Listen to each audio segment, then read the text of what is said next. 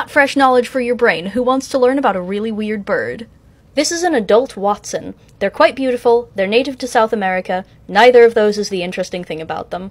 These are baby hoatzins, and oh my goodness, why does the bird have hands? I'm so glad you asked. The bird has hands because when something threatens them in the nest before they're old enough to fly, these babies yeet themselves out of the nest and use those functional grasping claws to climb back in.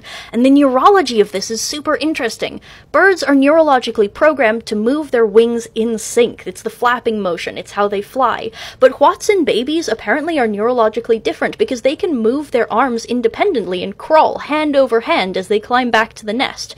The bones in their hands look a lot like Archaeopteryx bones, and so scientists think that this might have been one of the behaviors that Archaeopteryx utilized in its forest home. They can also use their chins as auxiliary claws, which is just wild.